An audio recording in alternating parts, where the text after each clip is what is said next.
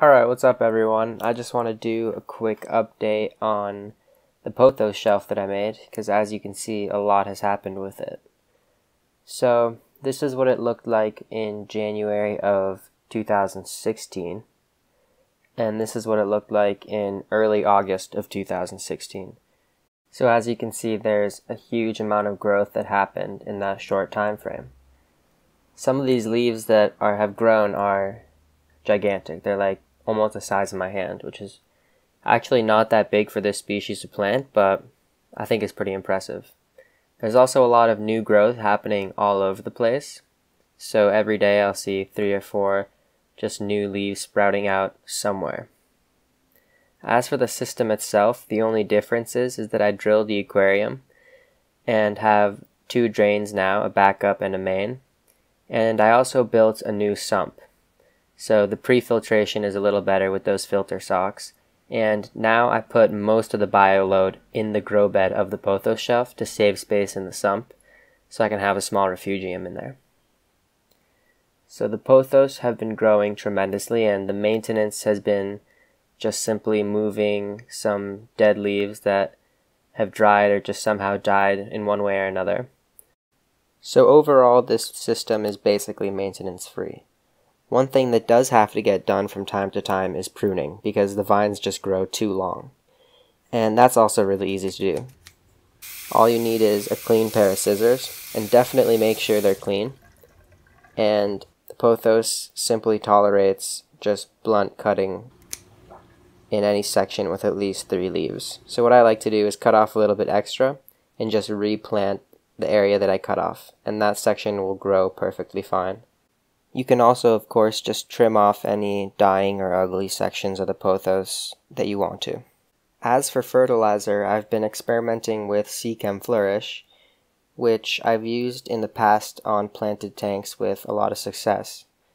So what I've been doing is just really inconsistently adding about 4 or 5 milliliters of the Flourish directly into the grow bed of the Pothos.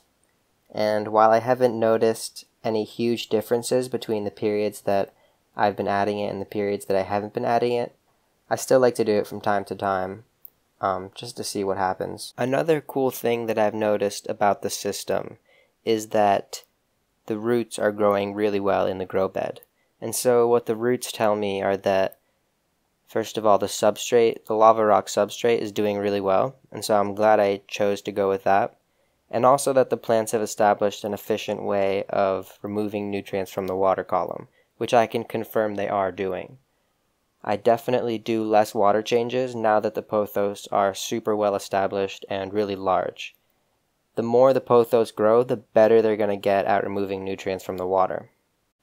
Now that we're on the subject of nutrient removal, I want to talk a little bit about the advantages that using a non-aquatic plant in your aquarium has over trying to use aquatic plants to remove nutrients.